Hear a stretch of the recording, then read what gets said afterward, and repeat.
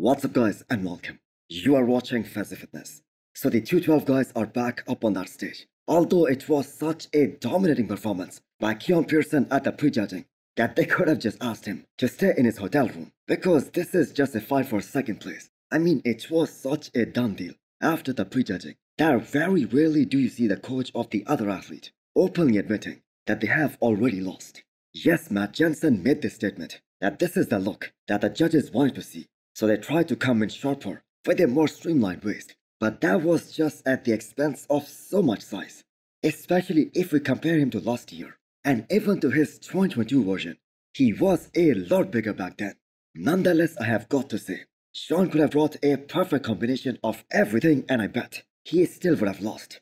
Because there is just no way he's catching up to a genetic phenomenon like Keon Pearson. Now, I will go as far as saying this, that Keon could have eaten fried chicken after that prejudging, and still none of these guys will catch up to him.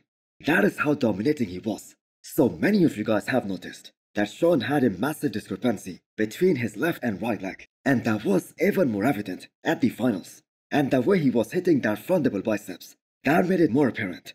So I have no idea why his coach, Matt Jensen, did not correct him after the prejudging, because people were pointing that out after the first session as well. Now I have got to say this performance by Keon Pearson that falls in that same category as Phil Heath in 2013, Ronnie Coleman in 2003, Jay Cutler in 2009, because this was just pure dominance on the stage and literally destroying the whole competition. Now, as brutal as this sounds, these guys in the 212, they should just start praying that Keon Pearson gets bored of winning in the 212 and he switches over to the men's open. And I'm sorry that sounds very harsh, but this is the reality of the 212 for as long as Keon stays in this division. So the results of the 212 are also out as I was making this video. So Vitor Porto, the man who was making his Olympia debut, he placed 5th, Carrot Baggio in 4th, Angel Calderon in 3rd, Sean in 2nd, and of course Keon becomes the 2 times Olympia champion. So guess who handed him that first place trophy? That was the 7 times Miss Olympia Flex Lewis.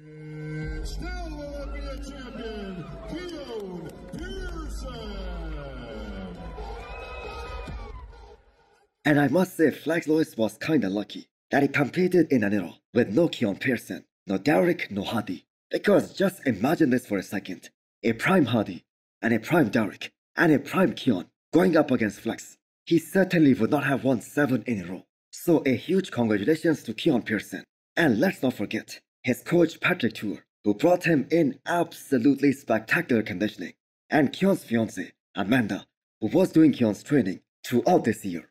So hit the thumbs up button if you liked the video and smash the subscribe button if you wanna come back for more. Thanks for watching.